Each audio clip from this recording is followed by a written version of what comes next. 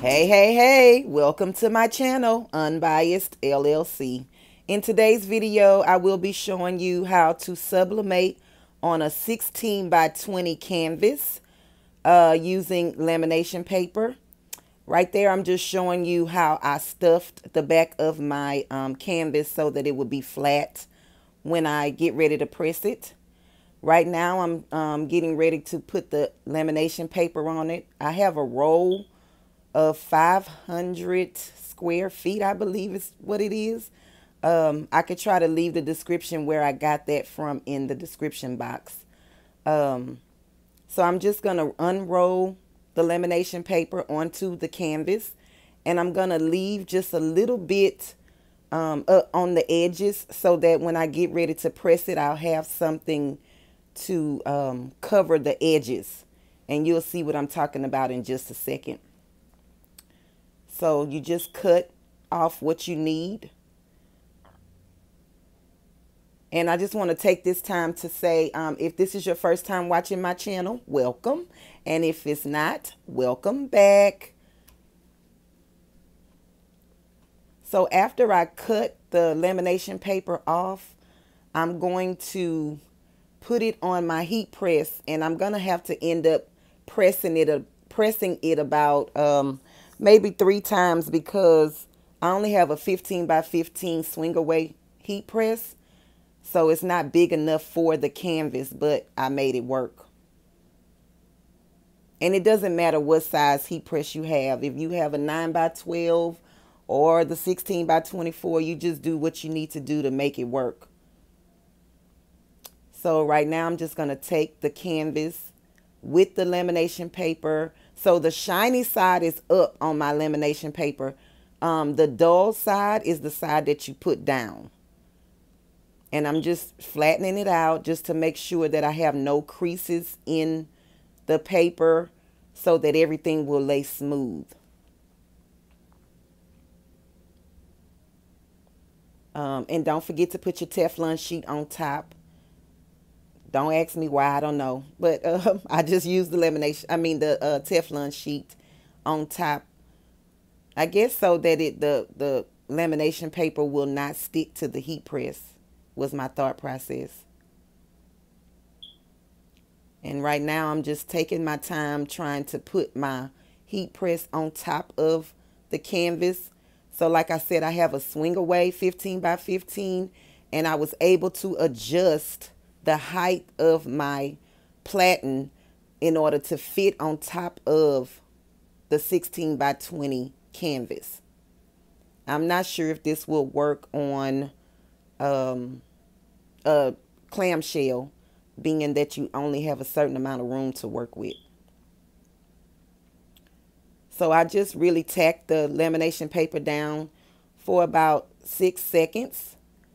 And then I moved the heat press, and then I turned the canvas around to get the other side of it to press it down, to tack it down.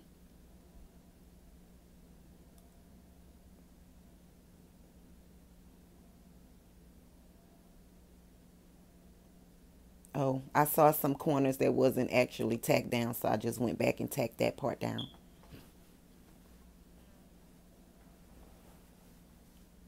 And you want this process to be as smooth as possible, the lamination paper to be as smooth as possible.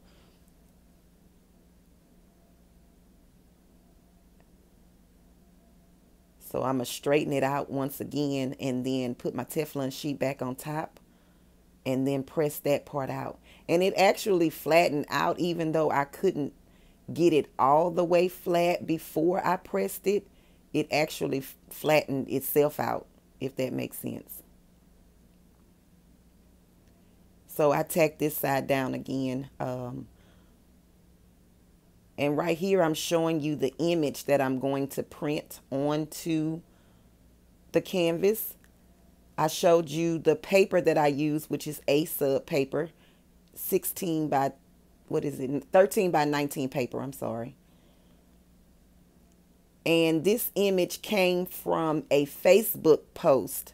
So one of my friends is getting ready to get married, and she posted a post on Facebook to her fiance, and I just thought it was so cute. So I took the post, cropped it out, and printed it on my sublimation printer, the 7720, with the sublimation paper 13 by 19 sublimation paper, and came up with this idea to put it on the canvas for her and him to hang in their house.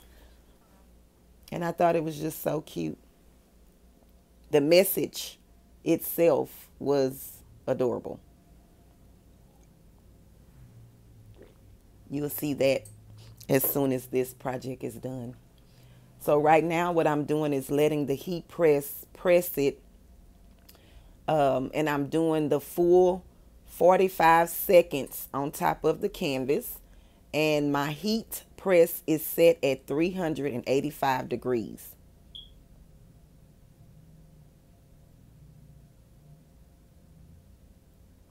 And so once that side is done, I'm going to have to carefully turn my canvas around so that I can get the other side of the picture to press on top of the canvas. And don't be like me, guys. Take your time. Right there, I'm just peeking to see how it was coming out, to see if I actually had to go back and press it again to make sure that the image was on the canvas.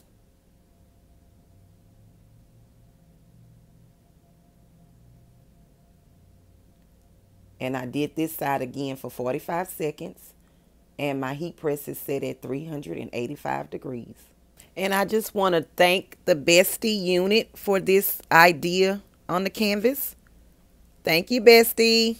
Y'all go follow Bestie unit on YouTube. I just want to say thank you guys again for watching my channel. So I'm going to take off the butcher paper, but I think it's easier for you to take the canvas. I should have took the canvas off of the heat press by this time. So I'm taking off my heat tape, and then you guys will be able to see the finished product. That's how much ink was released off of the paper onto the canvas from when I started. And here's the finished product.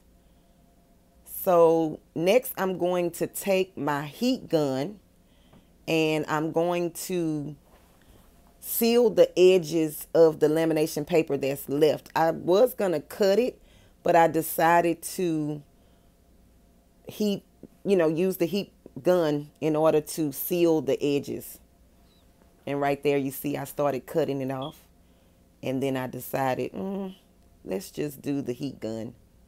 So either way I guess will work. I guess it just depends on what look you're going for.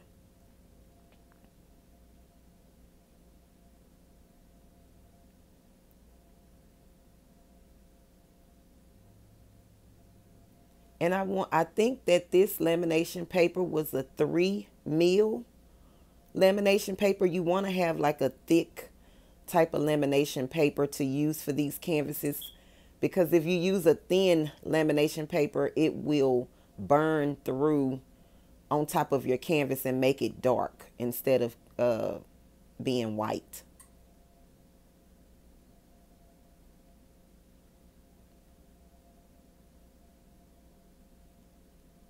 And here is the heat gun that I'm using. I got this heat gun at Home Depot for around $22, I believe. So I think any heat gun will work for this process. You don't have to go out and get some fancy heat gun. You just need something that will heat up in order to get the edges clean on these canvases. And that's what the canvas looks like.